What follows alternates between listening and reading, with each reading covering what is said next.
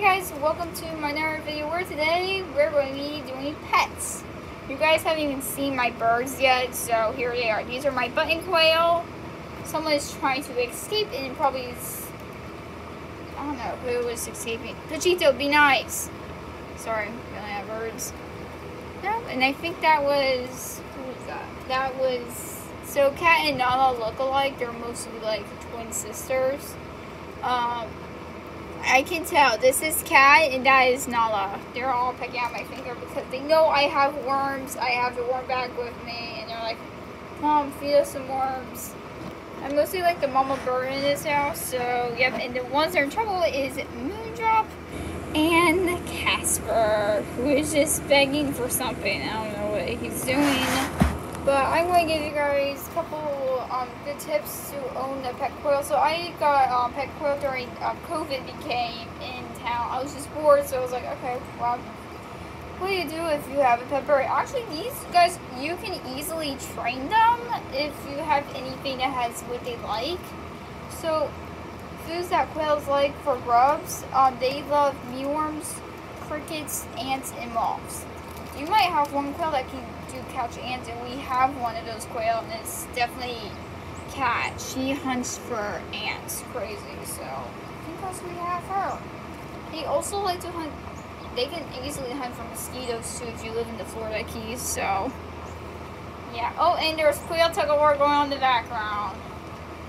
Or is that, hey guys, stop. Here we go. I don't know if that was tug of war, I don't know if that was mine. Either way, I stopped it. So, are my quail trained? Yes. Some of them are trained to go onto my shoulder, and it does take time for your birds to get trained. Or just a stick and I just picked up. Yeah, some are trained, some are not trained. You gotta know, you can't train a male quail because they're very hard to train. Quails, incidentally, like for foods, they love millets. It is really good. Do not give them any, she just escaped, any sugary bird seeds because they are full of sugar in it. If quails also lay their own eggs with mating, but the females always lays eggs because they're always girls. So inside the quail eggs is just yolk. They also eat their own yolk, so that's a good thing. I normally crack up their yolk a lot in their food bowl before you have a quail. Yeah, some of the quails like to play with toys. I never had birds that have played with toys before, but you probably can see some of them are beat up from mating. So yeah, I can say all the names to you because one of them tried to escape. So here we have it. I'm going to say the names. Hey buddy, it's okay, it's okay. Hang on, I'm just calm down. Okay, I don't know if you've seen me. Oreo? Yeah, Oreo's actually a male, and he is very nice. I can easily pet him. He does not fight like the other quail. Like, he doesn't even fight like the other males. Pachito fights because she doesn't want to be touched. Pachito's the one who's in the corner. Let me zoom in on her. There we go. She's been fighting. Mama is the one who just wants mealworms. She looks similar like Sundrop. Sundrop is in the bathtub, so. Oh yeah, so about Sundrop and Moondrop, they're named after the Five Nights at Freddy's Security Breach game. I really want to play it, but I don't have a computer. I have an iPad and a Nintendo Switch, but me and my sister share a lot. So I'm wishing for it to be on the Nintendo Switch. Also, I'm sponsoring this by who's giving me these mealworms a lot. Uncle Jim's Mealworm Farm, thank you for giving me these mealworms. So I'm just sponsoring you. My lunch is ready. Okay, sorry, that was my mom talking in the background. My mom used to own birds when she was younger. Just saying that for a fun fact. Okay, so these quails love to eat white rice, bell pepper seeds, pasta, but I tried it with these guys, they don't like it. It's on a different type of what they like. Normal, it's just millets.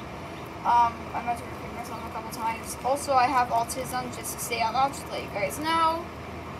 With these birds I've been with, they love watermelon. They're uber in love with watermelon and cucumbers. Yeah, they also love strawberries too. That is also new for quails.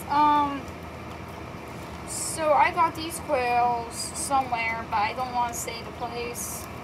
But I do take good care of the injured quails. I used to have loads of quails in the past. I used to have up to like probably 10 or 12 quails in the past. For this, I always count up the eggs.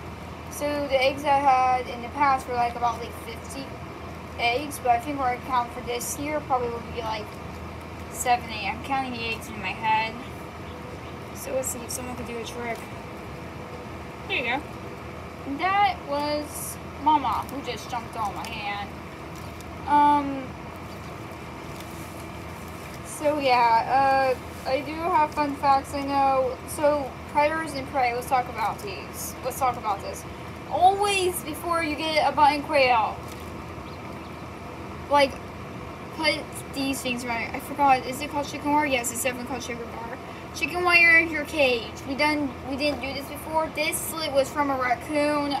We have raccoons where we live, so see, done it with the top cage. I just made houses for them if they feel comfortable to lay in it. This is a hospital cage. If you have quails that are fighting, I'd rather get them separate cages. So this is a rabbit hutch. You can get this off of Amazon Prime. You can get this cage at like PetSmart, same thing as this cage. This cage was a hamster cage, now it's a quail cage. You can get these at PetSmart.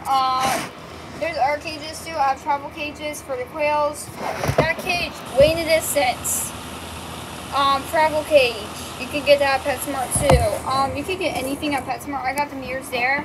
But most of these things I made as toys because there's some quails that like to pull these down, like Wreck-It Ralph. For some reason, sorry, my hands are in the way. Oh, dang it. That just fell. Hold on, let me put this up. The male quail sometimes like to play with this. I just like to make my own toys so they see whoever. They play with those jingle bells over there, they play with them.